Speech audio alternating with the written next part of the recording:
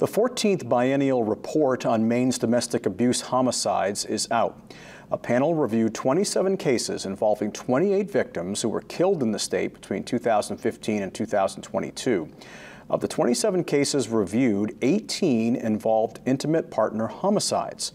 Governor Mills shared her personal experience today and says it could happen to anyone. She hopes the report serves as a reminder that help is available.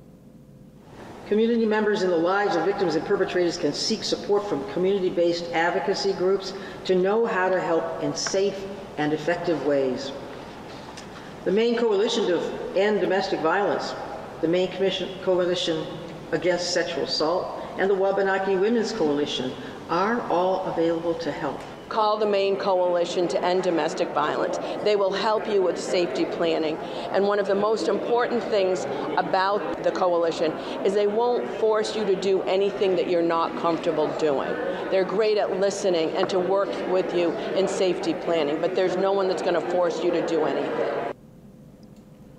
The report shows that domestic abuse homicides accounted for nearly 49% of Maine's total homicides between 2020 and 2022.